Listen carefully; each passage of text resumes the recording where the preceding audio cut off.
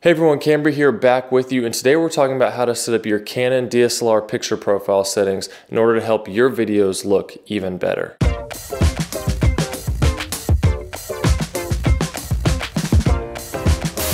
First off, things look different because I just moved and haven't set up my new studio yet, but if you're new here, this is all you know. And by the way, this channel is all about teaching you how to use your camera to make good videos, so if that's you, consider subscribing. I made another video about camera picture profiles and why they're so useful based on video data compression and other various video effects. So check that out if you want to have a better in-depth knowledge of why shooting in this flat desaturated profile is crucial to maintaining your image quality when you get to editing.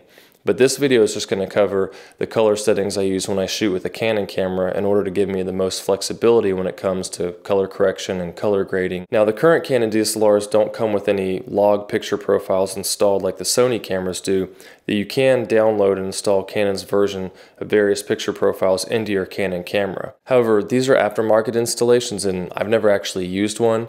Instead, I simply just changed to a flatter picture style in the menus that removes some of that saturation and sharpness that the default picture style bakes into your footage. So first, make sure you go into video mode and then enter your menu. Scroll through your menus until you get to picture style, and here you'll see multiple programmed picture styles to choose from, but we're going to scroll down to the user defined section and make our own. Open the display on the user defined and then we'll start changing the settings. First is sharpness, so we're going to take that all the way down to 0. Next is contrast, and we're going to turn that one down to -2. Then we're going to take the saturation down to -2 as well.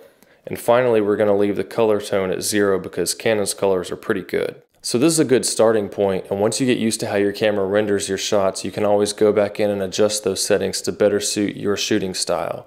Just create a profile on your camera and try it. However, one important thing to note in addition to setting this flat color profile is that you want to make sure you set your white balance properly for the type of light you're using. If you leave your white balance on auto, your colors will shift throughout your shots, which you definitely want to avoid. And if you don't know what white balance is, just check out this video I made here because it is a very important setting on your camera. And it can be a little difficult to see how the white balance is set since your image on the viewfinder is so flat. So what I do to check the white balance is to switch to the standard picture style, set the white balance, and then switch back to the flat style. And that way you'll know the white balance is as close to correct as possible. And that's it, just a few quick adjustments and you'll be able to have much more flexibility when it comes to applying video effects to your footage in editing. So if this video is helpful, go ahead and hit that thumbs up and let me know down below if you do have any more questions about these color settings on your camera. And if you haven't seen the other picture profile video I made, be sure to check that out. I'll link it down in the description because it does explain a lot more. Go ahead and subscribe if you haven't, and remember that the only way to get better at something is to practice. So get out there and film something. See you soon.